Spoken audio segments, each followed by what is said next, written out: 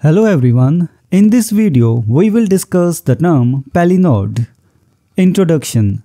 The concept of palinode in poetry refers to a poem or poetic passage in which the poet expresses remorse or regret for an earlier poem or type of subject matter.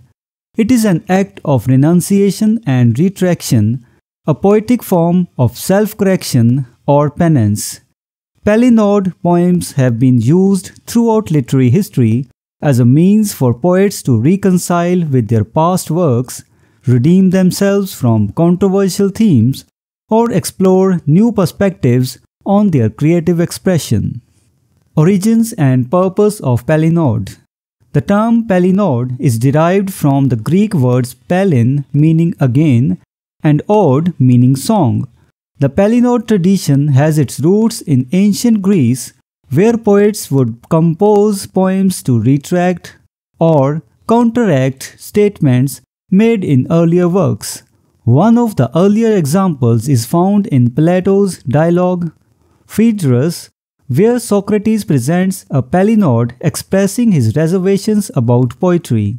The Palinode allowed poets to demonstrate growth, maturity, and a willingness to revise their beliefs or artistic choices. Chaucer's The Legend of Good Women as an elaborate Palinode.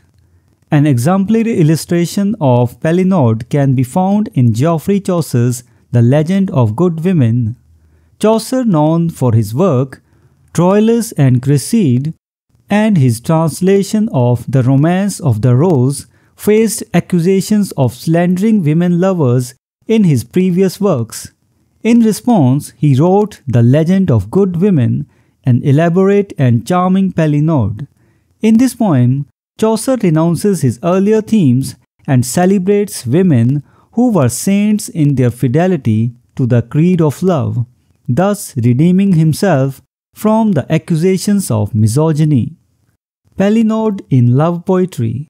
Palinodes are particularly common in love poetry, where poets often experience changing emotions and perspectives on love and relationships.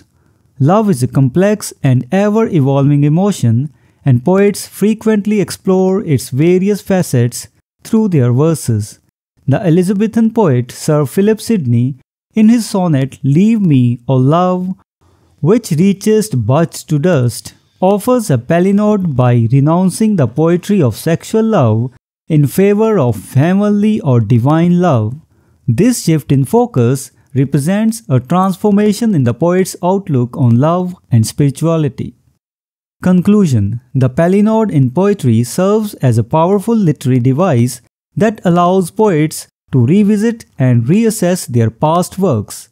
It demonstrates their capacity for growth, introspection, and willingness to re-evaluate their artistic choices. Whether motivated by remorse, a desire for redemption, or a change in perspective, the palinode enriches the poet's body of work and provides readers with a deeper understanding of the poet's evolving thoughts and emotions. So this was the discussion on the term palinode. We will meet in the next video and discuss some other term. Until then, goodbye and thank you. Hello everyone. Welcome to this series on literary terms and literary theory. If you want to study the notes and MCQs related to this term, you can click the link given in the description. We are also going to start our online and offline classes for UGC NET for English literature very soon. So stay connected with us.